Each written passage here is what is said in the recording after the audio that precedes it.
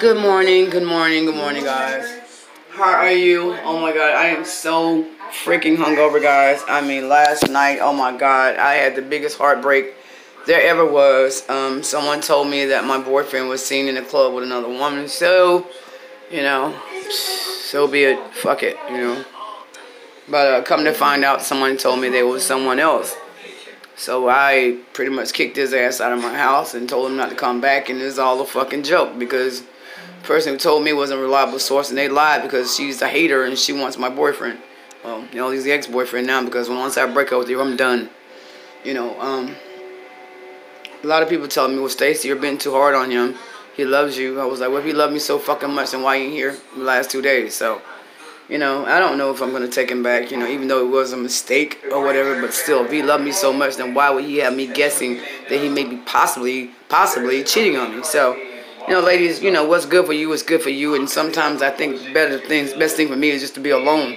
You know, I'm a person who always on the go, and I know that God will replace anything, even when it comes to a man, definitely that, because, you know, God didn't put you down here so you just be alone. He wants you to be loved by someone who cares about you. If you got to second guess a boyfriend, then guess what? That ain't shit. A boyfriend is a boyfriend, but a fiance is priceless. And that's what I'm looking to do, guys, you know. This guy is like 64 years old, and I am 45, you know.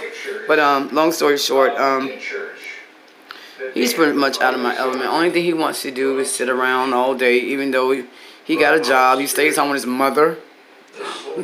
He used to be in the military. He's very cool. He just smoked reefer all day and talk shit about Mexicans. I don't like, you know. He said, well, Stacey, I didn't know you was Latino. I would stop saying about Mexicans. He said, you're not Mexican, you're Puerto Rican and all this. Oh, yeah. But, man, you have no right to talk about anybody. Sorry, mama's boy, prima donna ass. And don't get me wrong, guys. He's Mexican, Dominican, and fucking black. And his father is from Jamaica and all that. So he's a mutt. I don't understand how you can be talking about Mexicans when he's fucking Mexican, Dominican, mixed, you know. But anyway. Well, guys, you know, you just look at my room, my house. I mean, God, I got ready to go to the club last night, and you see all of my hair products are everywhere. My bathroom. Hell, look at the curtain, this shower curtain. I tripped and fell last night, man. On my shoe, got stuck in that damn vent over there right here.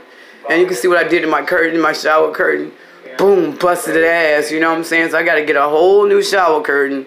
And that ain't all I did, guys. I'm just going to take you to the house, and you guys probably going to cry. Like, girl, if I was you, I'd get my ass back in the bed.